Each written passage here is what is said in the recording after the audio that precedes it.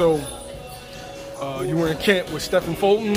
Yeah. Brandon Figueroa tested positive for COVID. Yeah. No date yet on the fight. Yeah. What's your thoughts on it?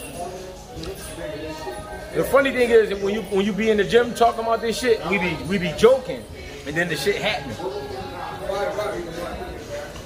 Happened for a reason though. Ain't nothing I can do about it. I'm not on the business end of that fight. I was called in to help him out. That's it. Get ready for the next one. If he called me in, he called me in. If not, what's the psychology behind that? You're ready. You know, you cut weight. Now you got to start the camp all the way over again. It's draining. It's draining. It's like you almost got to go do something extreme that can match the magnitude of the fight just to get that rush out of your body, and then you got to start over again. It's kind of like that. It'll burn you out though.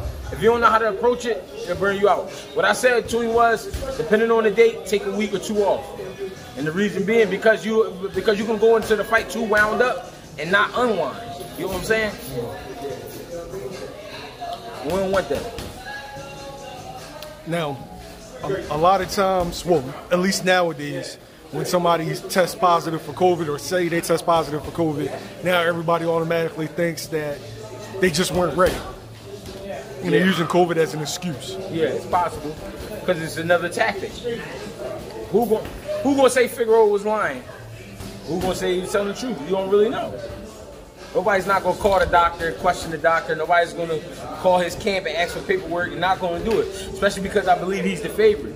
Nobody's not gonna question him. You know what I'm saying? Boy already testified a year ago, so it was a Figueroa turn, as far as I see. I don't even worry about the tactics no more. Fuck it. We just gotta do what we gotta do. Who do you think the postponement favors? Cool boy. Because you're making him mad now. Pissing him off. He's known as cool boy. He like to keep it cool, but pissing him off now. So, I mean, he really got a mission. He really wanted them straps.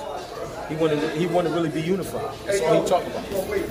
That's all he been talking about for a few years now.